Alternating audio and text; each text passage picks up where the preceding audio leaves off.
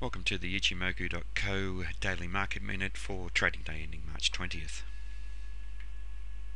Firstly, S&P 500 buyers have come back into this market, closing in a bullish manner above 1867, potential trade up to 1883. Buyers seem to be building some momentum here. Bullish in all three time frames and support around the Tenkan-sen at 1858, 1860. Gold futures, a small black body candle representing a lack of downside momentum now. Strong support at the 1329 area once again. Potential for upside here, looking for a change of trend, but possible resistance at 1339 at the Kitchen-sen.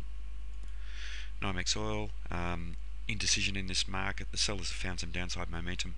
Strong support at 98, congesting here. Some minor resistance here now at 99.45 before trading to 100. Trading may interact with the Tenkan-sen at around that area. If the market breaks out to the downside below 98, we have strong support at the cloud. Wheat futures bullish in all three time frames, looking a little overextended. A bearish harami pattern, looking for confirmation. Market finding support now at around number 700. Wouldn't surprise to see a change of trend, but look for strong support around 683.75. US 30-year bonds trading below the Kitchen-sen and Tenkan-sen, and very indecisive doji type candle. Any potential upside may be resisted by the Kitchen-sen, Tenkan-sen and the top of the cloud, but also strong support below at the bottom of the cloud at 131.